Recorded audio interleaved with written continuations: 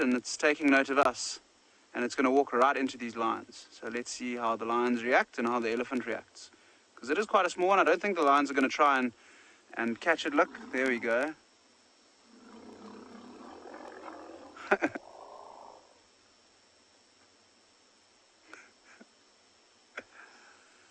There comes Mom across. Mom's definitely going to chase the rest of the pride. Now watch this.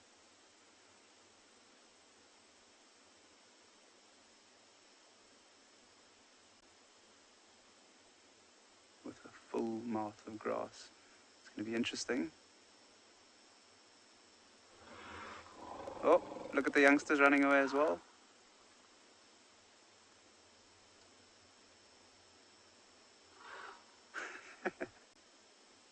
Pounding right now.